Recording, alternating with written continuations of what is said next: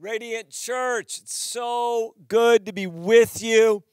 What an honor and a privilege to be joining you on Seek First Wednesdays, even here, just online over the camera. I absolutely love your church, and I love and adore your pastors. Some of my favorite people, and I really mean that. And I just want you to know, here from California at Jesus Culture, we are so honored to be running with you and partnering with you to see revival in America. So I'm ready to jump into the Word today. If you have your Bibles, I want you to get them out, because in just a moment, we're going to go to Jeremiah chapter 17. Jeremiah chapter 17. We're going to land there in just a minute. One of the things that I think the body of Christ needs right now is prophetic clarity. When I say maybe more than ever, I kind of mean maybe more than ever right now, with what God is wanting to do and where God is wanting to take us. I believe that as individual followers of Jesus and as the body of Christ, we need prophetic clarity. We need to know what God is doing. Without prophetic clarity, sometimes we encounter seasons, but they don't make sense. They're confusing because we don't have clarity about what God is doing. This disruption that we have experienced, I believe, is unto something. I believe that if you look throughout Scripture, the pattern you see is that disruption leads to revival. But the season of disruption without prophetic clarity won't make sense to people and can many times just bring confusion and frustration. It's a little bit like in Acts chapter 8. Acts chapter 8:1 is the story of disruption that happened in the church of Jerusalem. The church in Jerusalem that was birthed in Acts chapter 2 was disrupted. From Acts chapter 2 to Acts chapter 7, about 5 years, there was growth, salvations, revelatory teaching, signs and wonders. There were some difficult times in those 5 years, but for the most part, it was an incredible time as the church was birthed and began to grow in incredible ways. But in Acts chapter 7, a disruption began when Stephen was martyred. Acts chapter 8:1, it describes that because of persecution, the church scattered. People scattered. But Acts chapter 8:1 doesn't make sense unless you understand Acts chapter 1:8. The disruption in Acts 8:1 was connected to Acts 1:8. Because the disruption in Jerusalem resulted in revival in Samaria. Acts 1:8 is the mandate to preach the gospel in Jerusalem, in Judea, in Samaria, to the uttermost parts ends of the earth. And so the moment in Acts 8:1 only makes sense when you understand the mission of Acts 1:8. We need prophetic clarity. We need churches and we need people who are clear about what God is doing in this hour. I believe with all of my heart, and I'm not just saying this to be here to cheerlead for you and to somehow kind of hype you up. I believe with all of my heart that the disruption that has happened in the nations is leading to an outpouring of the Holy Spirit, an awakening that awakens hearts by the love and power of God, a harvest that comes in that is unprecedented. This is what I believe. I believe it even individually. The disruption that's happened in your life is going to result in revival. I believe that sons and daughters are going to come home. I believe that many of you, there is a disruption that's happened, and there are sons and daughters, there are spouses, there are siblings that are away from the Lord. And I believe the disruption that has happened, we are going to see the prodigals come home. Disruption leads to revival. Acts 8:1 is connected to Acts 1:8. And when I have prophetic clarity, when I understand seasons, when I understand what God is doing in that season, then I can engage it properly. I come prepared. This is one of the biggest problems just in general for believers, those that follow Jesus, is one of the things that I think confuses people the most, trips them up, discourages the most, is when they don't understand the season that they're in. When they're unaware or unclear about the season that they're in. I run into I remember the first time that I went to Brazil, for whatever reason, Brazilians love Jesus culture and the music. And so we were going to go down to Brazil for the first time, and we had this whole massive outdoor kind of event planned, and we were going to do a couple cities. And, it was the summertime in California, so I just assumed it would be the summertime in Brazil. And I remember I packed for the summertime, didn't check the weather report at all, and went to Brazil and showed up, and it was rainy, and it was cold, and it was not the season I thought it was going to be, so I came unprepared. So now whenever I travel somewhere, I make sure I check what the weather is so I can pack and prepare for that season.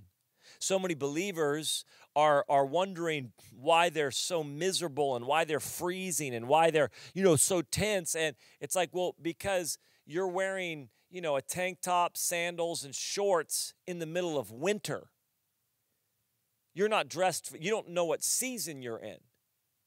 Sometimes we see people that are sweating and miserable and hot because they're wearing a jacket, a parka and boots and gloves and a beanie in the middle of summer. When we recognize the season that we're in, we can engage properly with it. We can see clearly. I believe that right now, one of the things God wants to do is give us prophetic clarity, because Acts chapter 8:1 can be confusing. Acts chapter 8:1, where the church is scattered, disruption happens, can be confusing if you don't understand the connection to Acts 1:8. I believe that one of the things God wants to do is give you prophetic clarity about the season the church is in and about the season you're in. And one of the things I believe this season of disruption has done, it has revealed. It's been a season of revealing, and it's been a season of invitation. It's been a season that's revealed where we've put our trust. It's a season that's revealed what we have relied on, what we have leaned on, what we have trusted in. See, this is one of those things where I told our church early on, I said, we're going to very quickly find out what kingdom we are anchored to. Because while the kingdoms of the world may be shaking all around us, while there may be great uncertainty all around us, the Bible says that the kingdom of God is unshakable. And so many times a disruption reveals what we're anchored to, what we've trusted in. And when our lives are shaking, it's simply a revelation or a revealing of what we've anchored our life to, what we've trusted in. And then it's a season of invitation where God invites us to anchor our lives in His kingdom and to trust Him. I believe that we are in a season of revealing and a season of invitation, and the invitation is to trust God at a deeper level. The reality is, and this is where we're going to go today with the sermon, is that ultimately fruitfulness is connected to a life of trust. But one of the patterns, one of the themes we see throughout Scripture is that God intends for your life, the mandate on your life is to bear fruit. The mandate of every believer is to bear fruit. John 15 says that you're to bear fruit, you're to bear a lot of fruit, and you're to bear fruit that remains, fruit that lasts, fruit that's healthy. You're to bear fruit. Every area of your life should be marked by fruit. Your relationships, your family, your marriage, your job, your future, your health, all of it should be marked by fruit. There should be fruit. And not only does the Bible say that we're to bear fruit, but here's the deal. We're to bear fruit in every season.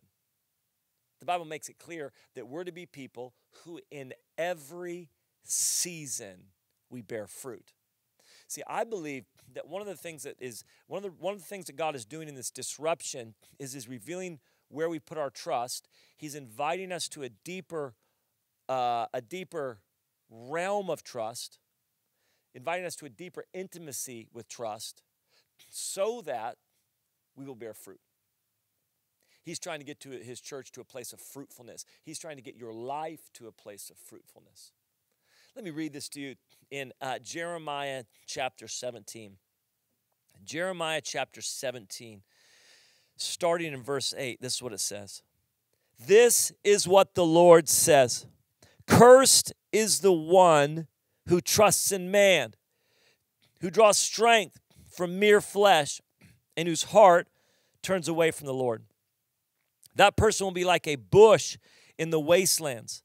They will not see prosperity when it comes. They will dwell in the parched places of the desert, in a salt land where no one lives. But listen to this in verse 7. But blessed is the one who trusts in the Lord, whose confidence, or one translation says hope, is in him. They will be like a tree planted by the water that sends out its roots by the stream. It does not fear when heat comes. Its leaves are always green. It has no worries in a year of drought and never fails to bear fruit. Let me read that last line to you again. And never fails to bear fruit. One of the things I love about God is he's so invested and committed to your life bearing fruit. God is committed to your success. He is committed to every area of your life being fruitful and bearing greater fruit. That's what he's after. And so he just flat out tells you how to see that happen. You know, in America, we spend millions of dollars every year on things that will help us with the secret to something. So you've known this, you've seen ads for it or whatever else where somebody comes and says, I want to share with you my secret to success. I want to share with you my secret to how I made millions.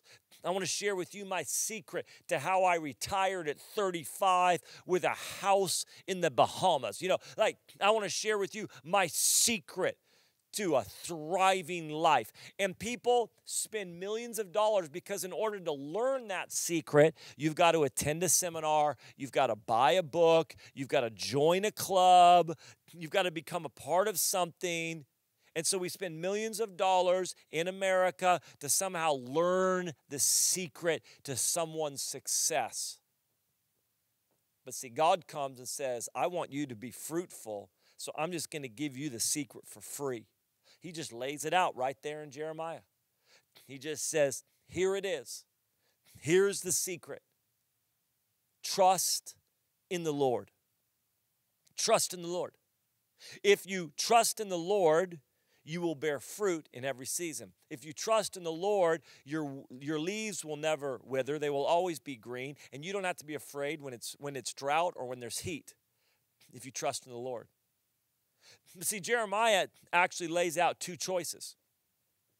God in Jeremiah says, well, there's actually two choices that are in front of you. Sometimes, and I want to say this about Christianity, sometimes we love to make something that's actually simple complex. I'm not saying it's not difficult. I'm not saying it's not hard at times, but so many times we want to make things complex, they're actually quite simple. And here's the simplicity of the message that God gives us. You can either trust in man or you can trust in God. Those are the two choices. I don't know if any of you are old enough to remember when the original Let's Make a Deal game show came out. Now, Let's Make a Deal is still on to this day with the host Wayne Brady.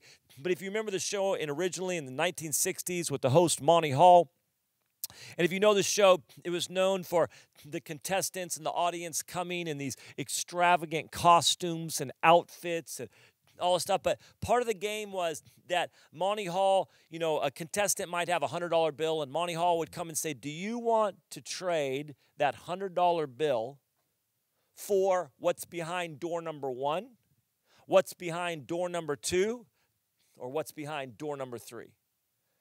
But the intrigue of the show, the tension of the show, the thing that got us to watch the show was that the contestant, nor do we know what's behind the doors. They don't say, well, behind door number 1 is a set of hand towels. Behind door number 2 is a pile of rocks. And behind door number 3 is a brand new car and an all expenses paid vacation for you and 10 of your friends to the Bahamas. Monty Hall doesn't say what's behind the doors, and so they have to guess. They have to guess what's behind the door and which one's the best choice. I'm convinced that if God was a game show host, he'd be a horrible game show host. Am I allowed to say that? Is that heresy? I'm just telling you right now that if God was a game show host, he would be horrible at that job because he would just tell you what's behind the doors. He would just tell you. Can you imagine if Monty Hall just told the contestants what was behind every door? If he said, listen, you got $100, but you can trade it for what's behind door number 1, which is a set of hand towels, which are worth like $10. Or you can trade it for what's behind door number 2, which is a pile of rocks, which is worth nothing. Or you can do door number 3, and behind that's a brand new car and an all-expenses paid vacation for you and 10 of your friends to the Bahamas. Which door do you want to choose? Well, you'd never have a loser. You would win every single time because Monty Hall told you what's behind the doors. See, God takes all the guessing out. He's like, here's your 2 options. You've got door number 1, and it says, trust in man. You've got door number 2, and it says, trust in the Lord. But then he tells you what's behind door number 1. He says, you see that door that says, trust in the Lord? Here's what's behind that door, a cursed life. A cursed life. Now, that may sound dramatic. That may sound kind of like shocking, a cursed life. But what you have to understand is this. The Bible describes a cursed life as a life that doesn't bear fruit. This is the description in Jeremiah. A cursed life is simply a life that doesn't bear fruit. It's a life planted in salt lands, in the desert. There's no fruit coming from that life. So God says you can choose door number 1, which says trust in man. But on the other side of that door is a cursed life. And then he says this, or you can choose door number 2, trust in the Lord. And on the other side of that door is a blessed life. And you know what the Bible describes a blessed life as? A life that bears fruit. A life that bears fruit in every season. A life whose leaves are always green. A life that doesn't fear heat or drought because they've planted themselves next to a stream. There's 2 doors. These are the 2 choices. This is the invitation. And in times of disruption, we get a revelation of where we've put our trust. Where have I put it exposes what we've leaned on. Am I leaning on my own effort? Am I leaning on my job? Am I leaning on the economy? Am I leaning on a political office? What am I leaning on? It gets exposed. It's crazy because even as clear as God is, and he's clear, he says, here's what's behind door number 1, trusting man. Here's what's behind door number 2, trusting the Lord. A cursed life or a blessed life. We still struggle sometimes to choose door number 2. Sometimes our natural default is we just want to choose door number 1. We want to choose the door of trusting in man. We want to trust the economy. We want to trust a person in a political office. We want to trust our own effort. We want to trust our own strength. We want to trust our own work ethic. Whatever else it is, that's what we want to trust. When we moved here to Sacramento 7 years ago, I actually was born and raised in Redding and lived there my whole life till I was 37. So I lived in Redding my whole life till I was 37, and I grew up playing basketball there.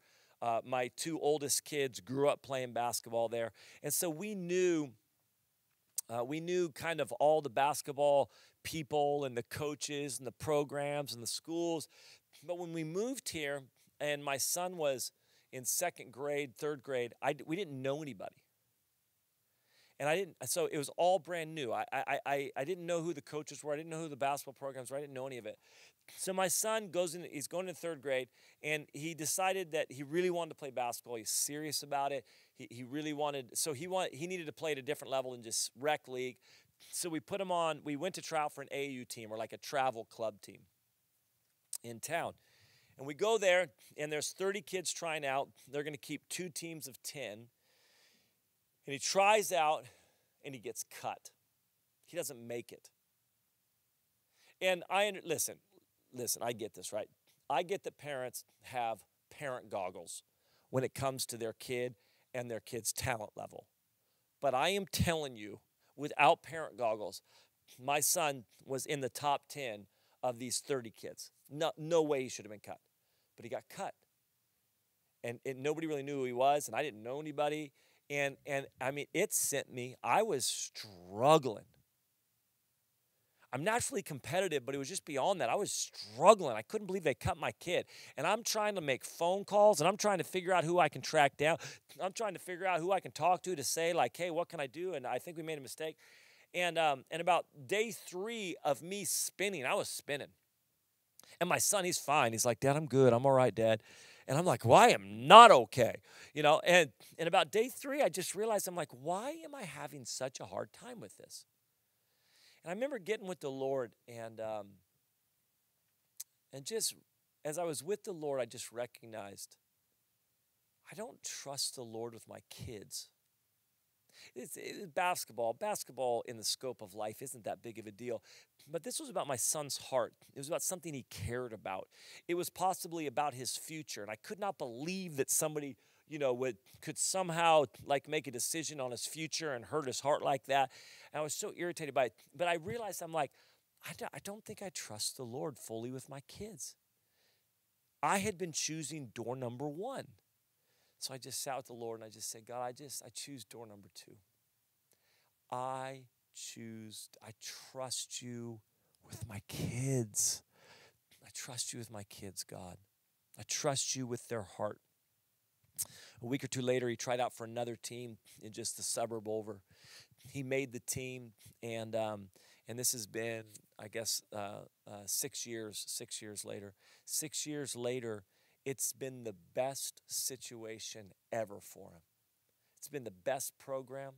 Every coach he's had has been the right coach. He's made great friends. It's a better program than he got cut from. In fact, I remember the first time we played the team that he got cut from.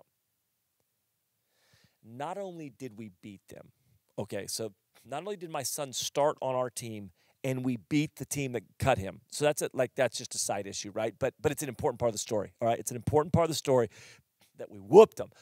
Not only that, I remember watching the coach on the other team that my son would have been playing for. And I just saw how he interacted with the kids, and I just realized, man, my son would not have thrived there at all. And I remember sitting in the stands, kind of getting a little bit choked up, kind of getting teary, and just going like, God, thank you for cutting my son. Forgive me for not trusting you. Thank you for cutting my son. It's crazy, guys. Sometimes, even when we know that door number 2 leads to a blessed life and door number 1 leads to a cursed life, we still want to choose door number 1. In my finances and in my marriage, in raising kids, and in my future, and in my health, and in my safety, and in the economy, and in my job. We still want to choose door number 1. And I think it's because it's like our own effort, the strength of man, there's a false sense of security in it and protection. I would kind of equate it to when you were a little kid and what your blankets did. When you're a little kid and you're in your room and it's dark and you're a little bit scared and you're convinced that there's a monster in the room. So what you do is you hide underneath the blankets. And as long as you're underneath the blankets, you feel safe. As long as you're underneath the blankets, you feel protected.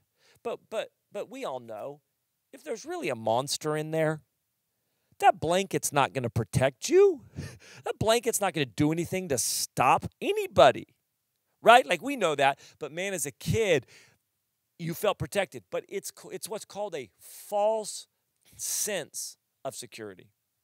It's a false sense of protection. That blanket can't help you. And I think sometimes we choose door number 1 because it feels It's a false sense of protection, our own effort, an economy that's stable, the right person in the right political office, the right job, whatever else it is, my own work ethic, my own strength. We have more confidence in that, not realizing that our strength can't protect us. Our strength isn't a security. It's only when I choose door number one and I trust God and I submit to Him and I surrender my life to Him that truly I'm protected, that truly I'm secure, that truly I'm safe, that truly when the world around me is shaking, when the world is in drought, I am still green and bearing fruit because I have planted myself next to the stream that's called trusting the Lord. So here's the question. Because if we're honest with ourselves, me included, like I'm not saying that, and sometimes we trust the Lord in one area but not another area. It's not like across the board we never trust God, but there are areas that get revealed. And so the question is well, how do I trust the Lord? Man, I'm struggling choosing door number two. I just keep reverting back to door number one for some reason. But here's what it is. I believe that this is a season of invitation for intimacy. Intimacy. Because trust is the result of intimacy. Simply put, it's this. The more I know God, the more I trust Him. The more that I know God, the more I trust Him. The more I know His nature, the more I know His character, the more I know how He works, the more I know how He thinks, the more I know how He operates, the more I know Him, the more I trust Him. See, sometimes we think that trust is just this blind leap of faith. But the Bible doesn't actually paint trust as a blind leap of faith. I grew up in a very Baptist, conservative kind of environment. And so, words like encountering God and in His presence and face to face with Him, these were not words or phrases that we used. And so because of that, though, we kind of were like, you just trust Him. It's just kind of like just a blind leap of faith. And like the alternative is worse. Like that's kind of what it was. But the Bible actually paints a different picture of how to get to trusting the Lord. Let me show you this to you in Psalms. If you have your Bibles, you can just jot this down real quick. Listen to this. Psalm 34:8 says this. Oh, taste and see that the Lord is good. Blessed is the man who trusts in Him. Here it is again. Oh, taste and see that the Lord is good. Blessed is the man who trusts in Him. I want to, again, the word blessed means what? A fruitful life.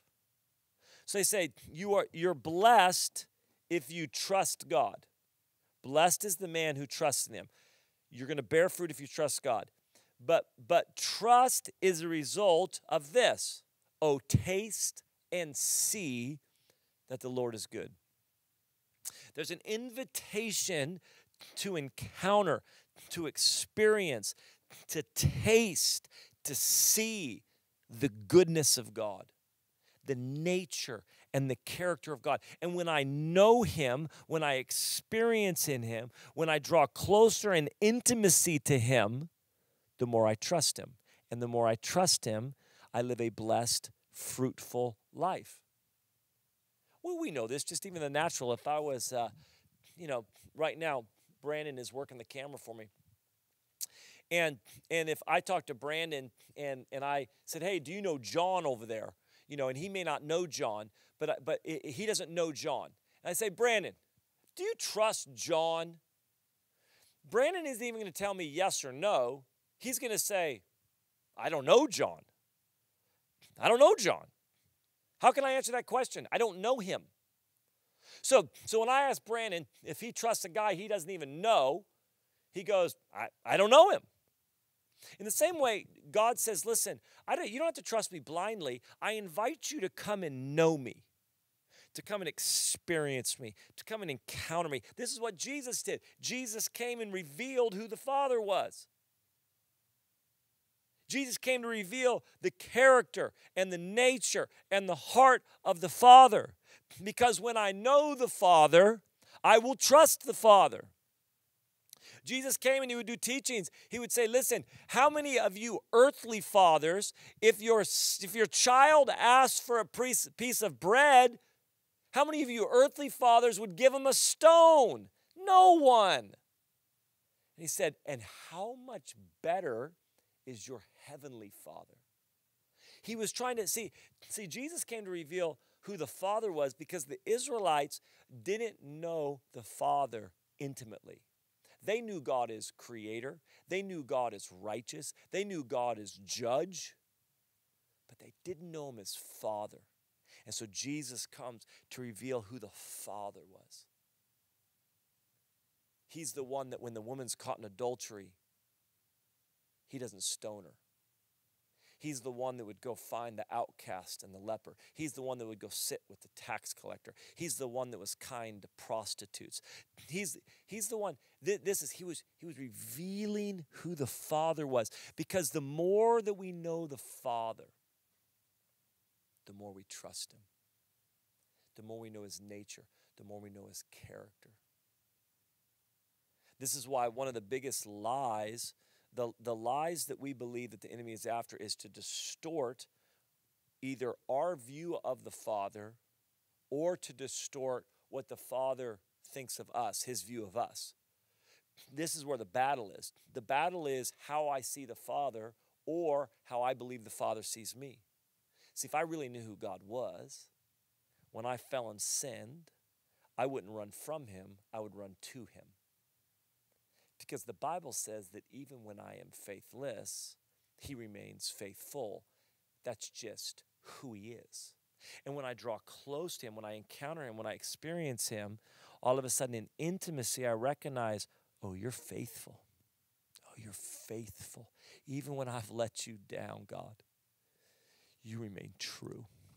Because you're a Father that continues to move towards me. And you're gentle and you're kind. And so the more that I know God, the more that I trust him. See, this is why it's so important right now. The church, this is the whole point of where I'm trying to take you today. God wants you to bear fruit. He's trying to get you to a greater place of fruitfulness in every area of your life. He's trying to get your church to a greater place of fruitfulness. He's trying to get the body of Christ to a greater place of fruitfulness. But fruitfulness is connected to trust, and trust is connected to intimacy, to knowing the nature and character of God. And so many things are connected to that. Hope, peace, faith, trust, these are all connected to knowing God. Those who know God will be strong and do great exploits. It's connected to that concept. But if you can imagine two things. When I was in middle school, one of the things that my dad and I connected over was WWE. Back in the day, it was called WWF, but WWE. And if you know WWE, it's fake wrestling. And in essence, it's a male soap opera is what it is. What it is just a male soap opera. And it's got these storylines that you follow, and it's got these matches that you watch. And it's this wrestling that's, all scripted and all that. But we loved it. We'd watch it on Saturday or Monday or whenever it was on. And I even went to a few live events. And I went to a Royal Rumble, and I went to a couple other things. And, back in the day, it was Hulk Hogan, Macho Man Randy Savage. It was Demolition. It was, Hacksaw Jim Duggan. It was all these guys. But my favorite was Ultimate Warrior. Ultimate Warrior, that was my guy. So if you've ever watched a match, it's the same storyline every single time. So if you can imagine me going to a live event and I bring a friend with me who has never watched WWE, doesn't understand how it works or the storyline connected to it. Okay, so we come, and I'm like, that's my favorite guy, Ultimate Warrior. He's going to be fighting this guy, the villain. And this is always how it works. There's some villain you hate, and there's a storyline that's been building up to this, and then now they're going to meet in this match. So the match starts, and I'm sitting up there with my friend who's never seen this before, doesn't know how it works, and it's going along for a little bit, and all of a sudden, my guy starts losing, and he starts getting beat up. And the guy that we hate, he starts winning, until it gets so bad that he knocks him down to the mat, and he lays there on his face, lifeless. The guy next to me, he's worried. He's feeling stressed. He feels hopeless. He lost his peace. And he's like, this is bad. This is bad. I'm telling you, this is bad. And the whole time I'm there, I'm calm. I'm confident. I got my hope, I got my peace, and I'm telling him, just trust me. Just trust me, because I know how this works. I know the storyline that's unfolding. Sure enough, my guy's lifeless on the ground, and the villain doesn't pin him at first. He just begins to cheer. He begins to gloat. He begins to taunt the audience, and the whole crowd, thousands of people are booing him, and they're jeering at him and all this type of stuff, and he's got his back to our guy, and he's just out there taunting the crowd, and we're worried, and there's just a kind of a hush in the auditorium trying to figure out, watching our guy, and listen, the guy I brought, he's stressed, and I'm like, don't even worry about it, man, don't even worry about it, just trust me. I know what happens. And sure enough, because it's the same storyline every time in this male soap opera, all of a sudden, our guy that got beat up just starts twitching a little, just starts moving. And I'm like, oh, man, watch this. This is it right here. Sure enough, and all of a sudden you can see it's a buildup it's just a buildup in the arena. And our guy starts twitching a little bit. The villain, he's not paying attention. He's still just, at the crowd, taunting them, and our guy starts twitching. And all of a sudden, he just lifts his arm up. All of a sudden, he gets up on a knee, and the crowd just starts going crazy. And all of a sudden, our guy stands up. Crowd goes crazy, and all of a sudden, the villain turns around with this look in his eyes, and the whole time, I'm like, watch this. It's about to be over. Get ready. This is the best part. And sure enough, our guy goes and hits him one time, pins him, does thing, match is over, we win, it's all good. Because I know the storyline. I didn't lose my hope. I didn't lose my peace. Because I know how it works. This is a season. If you are struggling to trust the Lord, if you're struggling to choose door number 2, if you look around your life and you're not bearing fruit in some areas, it's probably because you don't trust the Lord in that area. And that's simply, so the solution is to draw close, because when I know the storyline, when I know how God works, it doesn't matter if things are shaking all around me. It doesn't matter if I'm in the midst of a world that is rocked by uncertainty. It doesn't matter what I read on the news. It doesn't matter what conversations I could be in. It doesn't matter what's on my social media feed. I know who God is. I know his nature. I know his character. I know how he operates, and I know how he moves. I know the storyline that's unfolding because I know God.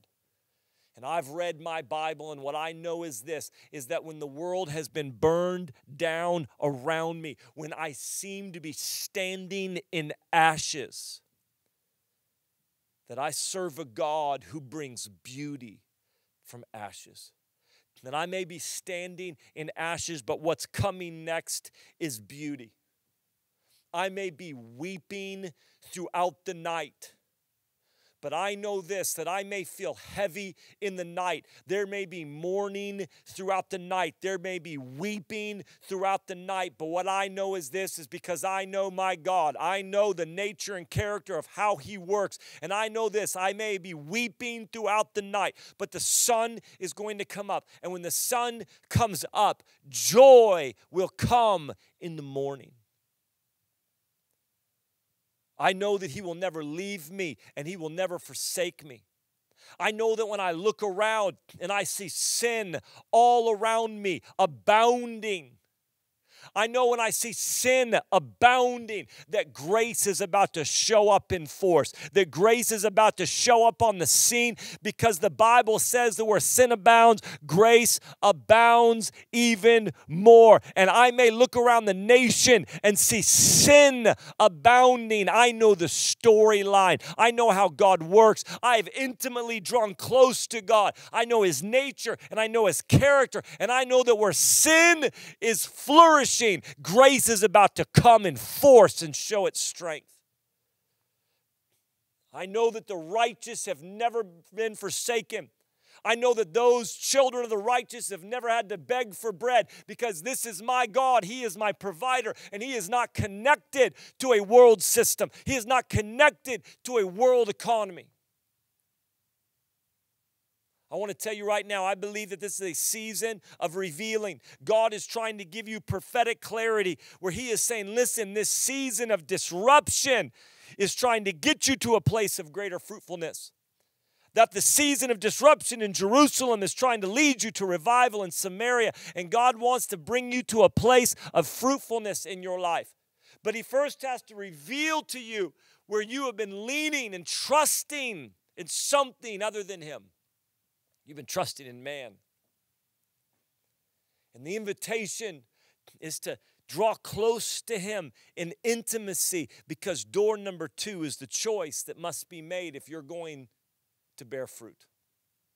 I want to pray for you right now, because I believe that this is what God is calling us to, that God is bringing the church into a great hour of fruitfulness.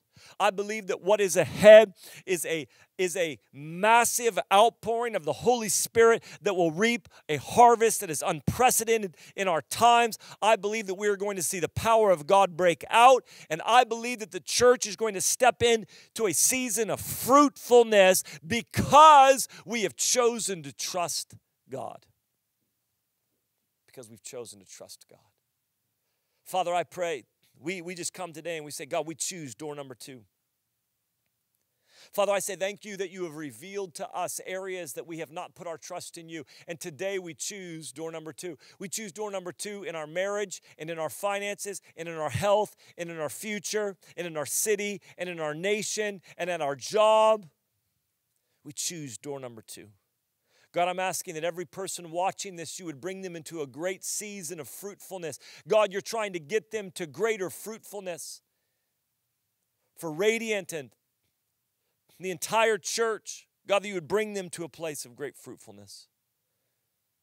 I just bless them in the name of Jesus. And I pray that you would draw close to us in intimacy. God, I need you to draw close to me in intimacy. I want to see the Father. Amen. Amen. Listen, I would encourage you. It's a little bit hard just over this video camera, but man, take some time. Take inventory of your life. Sit with the Lord and say, God, what areas have I chosen to trust man over you? Look at your life and maybe go, what are the areas that aren't bearing fruit? And are they not bearing fruit because I've chosen to trust man instead of you? Guys, thanks so much for having me with you. Absolutely love and adore you guys, and cannot wait to be with you again in person sometime. But just know this, we are standing with you and praying for revival in our day.